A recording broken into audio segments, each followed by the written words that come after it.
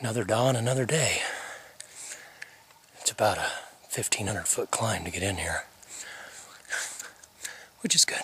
That's probably why the bucks are up here.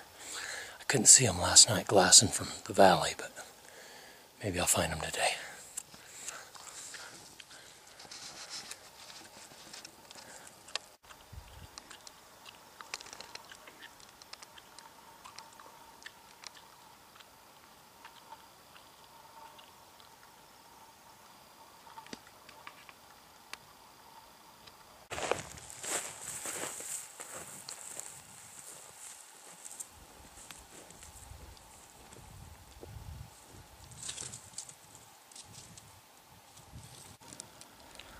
I just got totally lucky. I'm kind of lost in here because all I've done is scout it once and don't really know where I'm going. I went walking out on this ridge, sort of skylined, and was going to walk across it and decided, well, I probably better look around, and something caught my eye, and right down here about 300 yards is a big herd of bucks. And I just about walked out on this open hillside that would have just blown them out of here.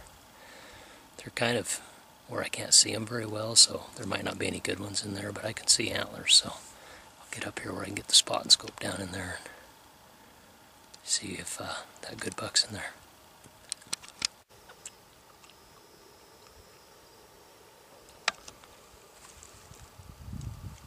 There's 12 bucks down there. Not a shooter in the bunch. Even though I'm hunting all this low, deserty type stuff, you'll notice where the bucks are. They're always still in the 4-foot to 6-foot brush. They don't run around out in this stubby stuff. They still like to be in the cover. Makes them a little harder to see, but that's where they go.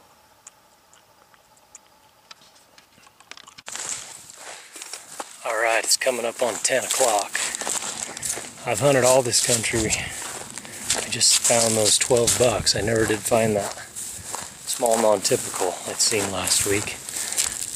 I don't know this country very well, so I don't know all the little places to look exactly. And so the technique is one I write about in the book, called moving in deer country, because that's what you're doing. You're just moving through it quietly as you can and looking for deer. It's not just glassing, because you can't really sit anywhere and see much country. It's not tracking, it's not still hunting, it's not ambush hunting, it's just moving around till you find the likely areas. And so that's really what I did, and it worked. I found 12 bucks. I just didn't find that other buck, so he's probably right here somewhere.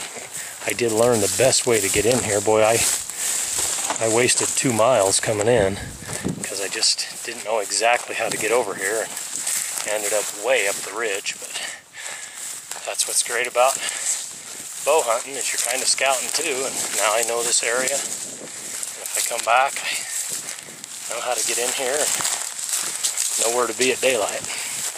That was kind of the problem at daylight. I wasn't anywhere near the deer.